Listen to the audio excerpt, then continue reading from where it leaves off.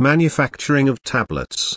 The manufacturing process of tablets involves several steps, each carefully controlled to ensure the production of high-quality pharmaceutical products. Formulation and blending. The formulation stage involves selecting the active pharmaceutical ingredient, API, and excipients required to achieve the desired properties of the tablet, such as stability, release profile, and manufacturability. The API and excipients are weighed and blended in appropriate proportions to form a homogeneous mixture. This blending can be done using equipment such as ribbon blenders or high shear mixers. Granulation. Granulation is the process of forming granules from the blended powder mixture. Granules improve the flowability, compressibility, and uniformity of the final tablet. Granulation can be achieved through dry or wet methods. Dry granulation. In this method, the powder blend is compressed into large granules without using any liquid binder. The granules are then milled to achieve the desired particle size before compression. Wet granulation. Here,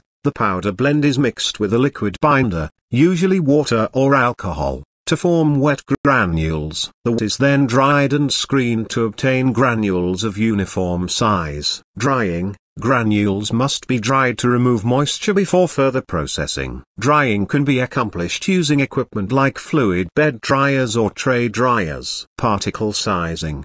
The granules may undergo additional milling or screening to achieve the desired particle size distribution, ensuring uniformity in tablet weight and drug content.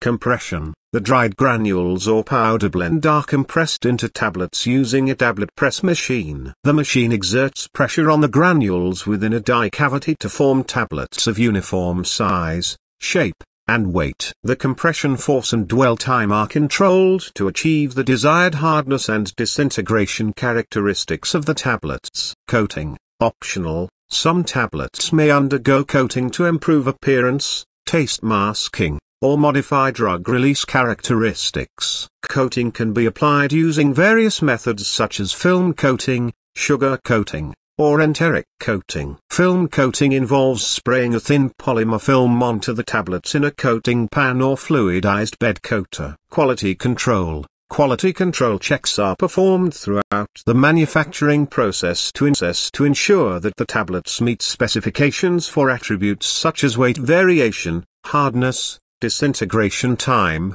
and drug content uniformity. In-process testing and sampling are conducted at various stages to monitor the quality of the tablets. Packaging and labeling. Once the tablets pass control checks, they are packaged into bottles, blister packs, or other suitable containers. Packaging materials must be selected to protect the tablets from moisture, light, and other environmental factors that could affect their stability. The packaged tablets are labeled with essential information such as the name, strength, dosage form, expiration date, and manufacturer details, in compliance with regulatory requirements. Overall, tablet manufacturing is a complex process that requires stringent controls and adherence to good manufacturing practices, GMP, to ensure the production of safe, effective, and high-quality pharmaceutical. Disclaimer: this channel does not promote or encourage any illegal activities, and all contents provided by this channel are meant for educational purposes only. Any copyrighted material on these slides is included as fair use for educational purposes only. It will be removed at the request of copyright owners.